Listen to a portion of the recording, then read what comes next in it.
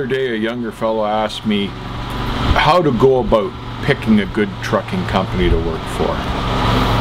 I don't know if I'd be the best guy to ask for that. I've worked for relatively few trucking companies in my 35 plus years, which, you know, to some extent has been good luck because I've landed in the right operations. I've worked for one monstrous trucking company that proved to be a mistake for me. I found out that I truly was just a number when I phoned in the morning, and for the most part the recruiter had led me down the garden path. The miles weren't there they promised, and I found I didn't enjoy working for a super huge company, that I was simply a number.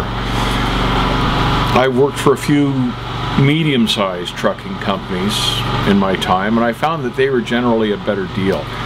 I found that they paid a little better. Generally, you could speak to the owner. The owner knew who you were, knew your name. I like companies that know who you are, and the owner recognized you as an asset to his business, and it was his money that was paying your wage.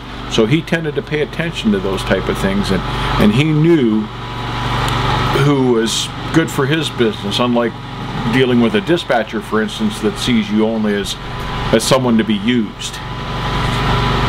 You're not a business asset, you're just a tool. A few of the smaller trucking companies pay good money as well, but sometimes the disadvantage with them is that they have very few assets. So when it comes time for you to take a break, or you want to go home, or there's a load you don't want to do, they're relying on you because they've got nobody else. So you get forced into the work that they need you to do, whether it's going to work out for you or not. And that's not always a good thing.